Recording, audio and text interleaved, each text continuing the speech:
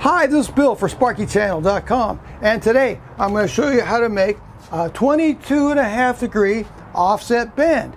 And this would be very useful in case you had perhaps a switch box here and a wall sconce here, and you need to get over to the other side of the stud bay, and you need it to fit right in between these two studs. What you need to know for a 22.5 degree offset is that the multiplier is 2.6. So that's right here on the back of your Klein tape measure. You look at 22.5 and it'll tell you it's 2.6. And then you have to measure the distance from here to the stud. So you measure like this, and this is 13 3/4. So you have 13 3/4, that's our measurement from here to here, times 2.6, which is the multiplier, and that comes out to 35 3/4 inches. So that's the distance between these two bends, and these are 22.5 degree bends, of course. So here's your first bend, and here's your second bend. The distance between these is 35 3/4 inches.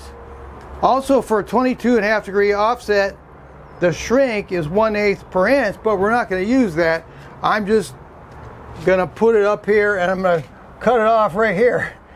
I used my Milwaukee bandsaw and just cut it off, ream it out, and hang it with the 1-hole straps.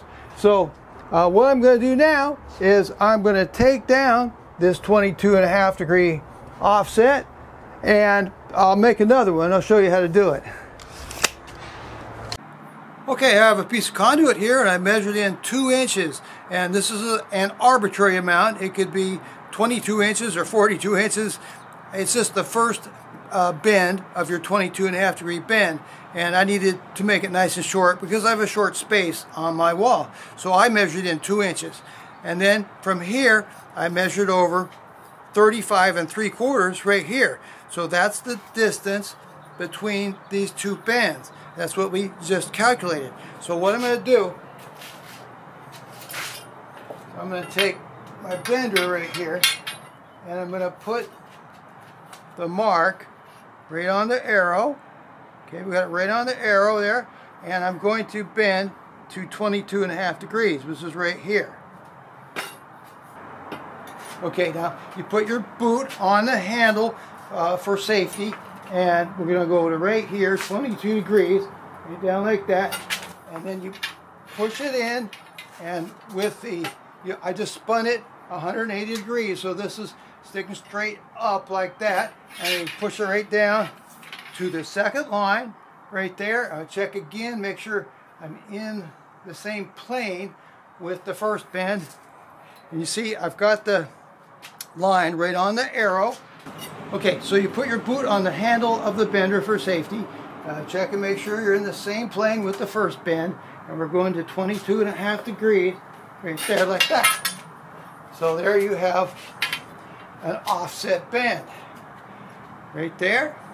Okay, let's see how we did with our 22.5 degree offset.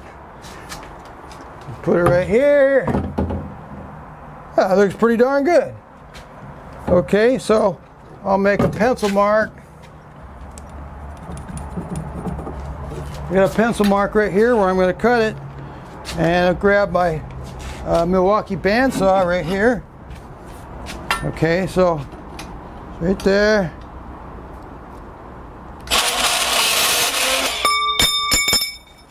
Hang it back up. You take these and you throw them away. Get them out of your way. You don't want to step on those and slide somewhere for safety. So then you grab your reamer and ream this out, and you take your conduit, put it where it goes there, and where it goes here. Okay.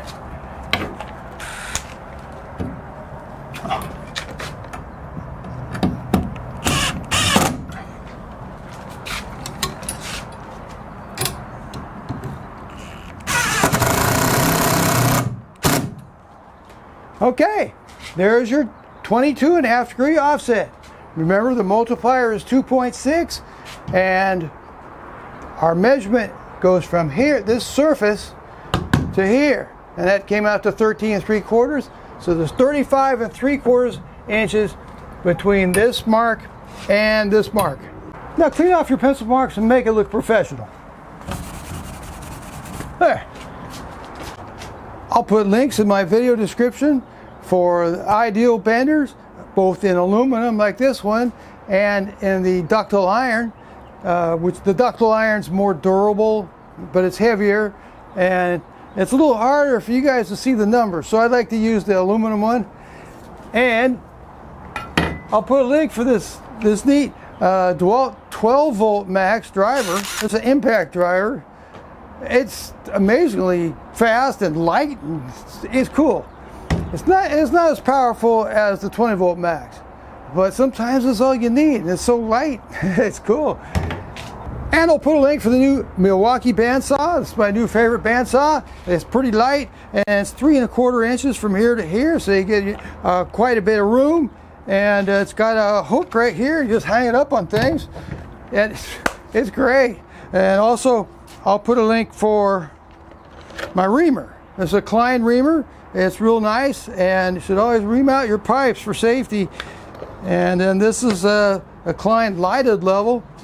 You just press this button and it lights up so you can see the bubbles better.